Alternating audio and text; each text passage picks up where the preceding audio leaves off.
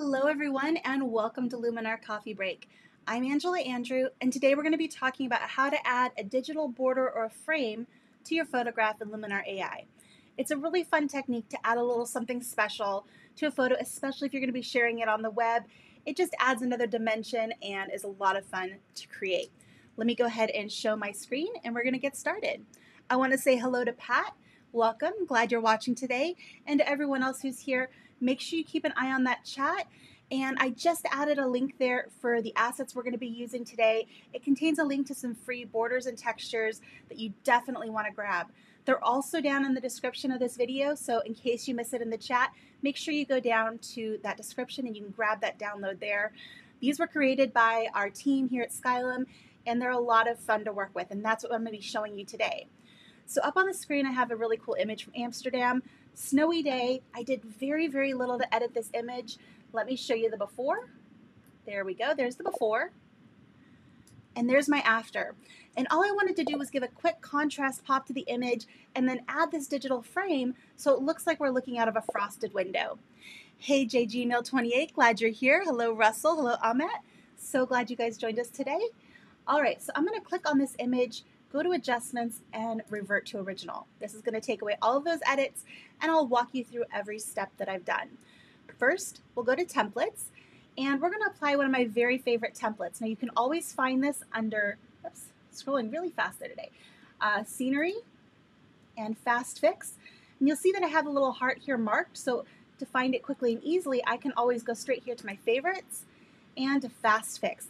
I use this template so much because it adds a really nice quick pop of detail and contrast, and I really don't feel like it goes overboard in any way. So just that one click, there's our before and our after.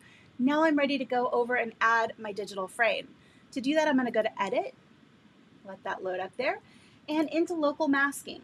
Up at the top, I'm going to click on the Add button and choose Texture. Let that load. And now we'll go to Load Texture, and this is where we're going to navigate on our hard drive to wherever we keep all of our digital resources. I highly recommend that you designate a place on your hard drive where you keep all of your digital assets, all of your skies, your textures, borders, LUTs, anything like that that you want to kind of load up after the fact to improve or enhance a photo. So I am in here in my folder. Let me go ahead and just show you really quick. Go to, let's do this as columns. And that way you can see what I've got going here. So I'm on my hard drive here that I have all of my pictures, and I have a folder here called Sky Texture LUT. Inside of this, I have borders and textures, LUTs, objects, which I can use with AI Augmented Sky, and some skies. Here in our borders and textures, we have several that I've downloaded over the years. Right now we're using that paper texture kit. And if you want to download this, it's in the chat as well as in the description for this video. So make sure you grab that. Created by some of the people here at our Skylum team. Really cool stuff. Inside this folder, I have some JPEGs, which you can see there's quite a few here. And then we also have these paper PNGs. And what's special about these is that they have a transparency in that when you load it into Luminar, you can actually see through it. So that's what I'm using today. I'm going to go take a look at this. I'm going to switch this here back to our icon view so we can see what our options are. And I'm going to choose this edges to just a white border. Click on that and say open. Give that a moment to load up. There we go, almost. Take a look over here at the chat. All right, if you have any questions, make sure you pop it into the chat. All right, so our border has loaded, and you'll see that it's faintly showing here on the edges. That's because our opacity is at 50%. I'm gonna go ahead and move that all the way up to 100. And because this is a PNG file with transparency, we can see through that texture and we still get everything here in the middle of our image. Now you can see that it's not sized quite right. We need to fix that. I'm going to go to Place Texture, and once that loads up there, I'm going to change my zoom here to 25%, and now I can more easily see where those boundaries are, pull that in so it fits my image. Once I've done that, I can hit return on my keyboard, or you can click on Place Texture again, and then go back to the zoom, fit to screen, and now we have our border on there. To go ahead and make this a little bit more our own, we can always adjust that opacity a little bit. I like to pull it down just a little because that way we can see a little bit of detail through the edges. And that makes it feel like we're looking through a frosted window. So it's a snowy day in Amsterdam, and we're looking through a very frosted window, a very cold day, but we're inside all snuggly and warm, and that gives us kind of a really neat, unique view here. Now you do notice that there's some grain that's been added here in the top, and that is part of this texture that we just added. I don't mind it in the rest of the image, but I do kind of mind it here in the sky, so I want to get rid of that. To do that, I'm going to go to Erase. I'm going to bring my opacity down to about 50%, make my brush quite large. I'm using the bracket key on my keyboard, and then I'm just going to erase that effect from this sky area here. And I'm using a low opacity brush because I don't want to erase too much here at the very top, and I want it to blend somewhat seamlessly. I can go over it again if I feel like it needs to be a little bit heavier, and that just adds a little bit more erasing to it, and now that nicely seamlessly blends into our background.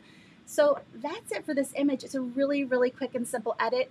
I encourage you to go to that link that's in the description or in the chat, download these textures, have some fun with them.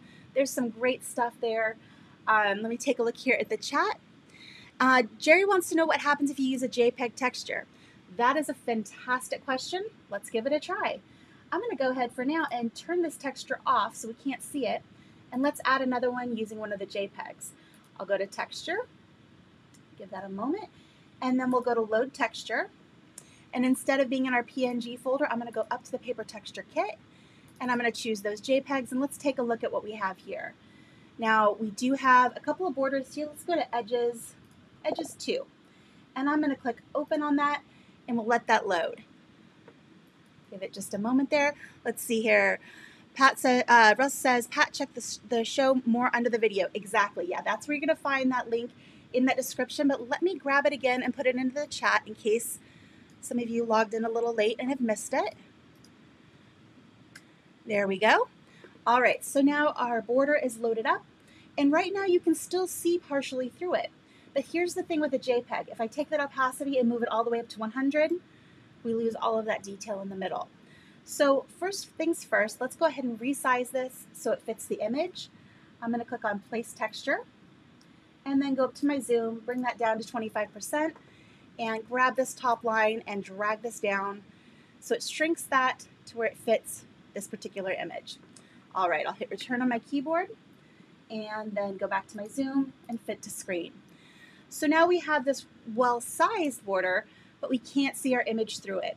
With a JPEG, there's no transparency, so what we need to do is go into our advanced settings, into these blend modes, and we can go down the list here. Darken does a great job. Multiply, that gives us even a little bit more of the texture.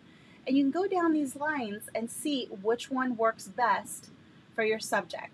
Now, different colors, different textures are going to respond differently. In this instance, I think darken or multiply, let's go with multiply, gives us the best result. And in this case, that even brings in some of that texture detail there around the top. It brings in that paper texture that we couldn't see before. So if I go back to normal, you can see that there's a really nice texture here. And with that multiply blend mode, we're getting that texture, but we also have our photo shining through. So that's another way to do it and make use of those JPEG textures. I hope that answers your question, Jerry. All right. And Pat, did you get that? Let me know if you got the link. I shared it again, and also make sure you check down in the description. You might need to click on See More, and then it's down there in the description of the video. So let's take a look here and see if there's any other questions in the chat. If you have any other questions or thoughts, suggestions, make sure you pop those in there. I'm happy to take that into consideration. All right, so now we have our two different versions. I'd love to know from you if you like the dark version better, or if you like that original light version. I'm partial personally to the light version, but the dark one looks pretty cool too. The thing I like about the white version is, like I said, it feels like we're looking outside of that frosted window, whereas it's a little bit darker and different if we're looking at this dark one. And this is kind of cool. I have both of them layered together, so I can even take that opacity and blend these a little bit too. So a lot of fun options you can do, blending multiple textures together, getting different effects. I encourage you to download those paper textures, have some fun with them. Make sure you show us what you're creating, whether that's in insiders.skylum.com or you're over in our Skylum Photography Facebook group. I'd love to see the work that you're creating, so make sure you keep sharing those pieces. And if you're using a technique that you learned in Coffee Break, make sure you tag me or Vanelli. We're always keeping an eye on those, and always love to hear from you. With that, I'm going to go ahead and sign off. I hope you guys enjoyed this episode. Have a wonderful day, and I will see you tomorrow. Bye-bye.